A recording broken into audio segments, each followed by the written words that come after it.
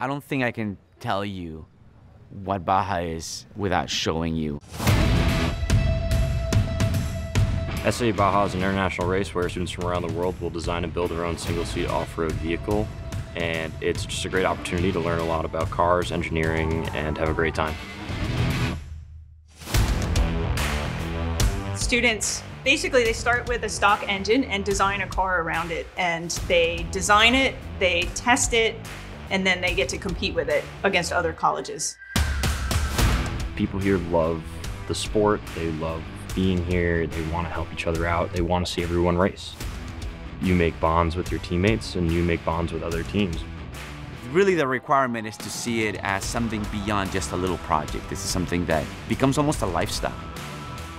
There has to be a core group of students who are really interested in doing it. And so we had that student interest, and I said to the dean, let's try it.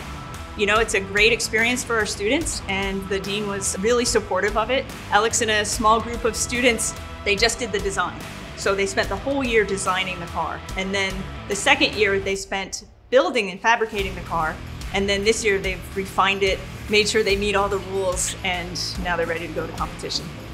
I saw an opportunity to not only do something fun, but also creating an outlet for students to not only test themselves, but apply what they learn in the classroom.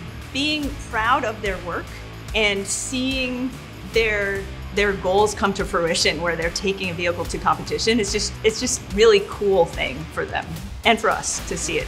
This has been a better application of things I learned in the classroom than any other thing that I've done in college. You're going to learn about working in a team in a high-stress environment. You're going to have to make on-the-spot decisions. Your decisions have real-life consequences to the results that your team gets. Not something that you forget when you graduate. You're kind of still part of that community.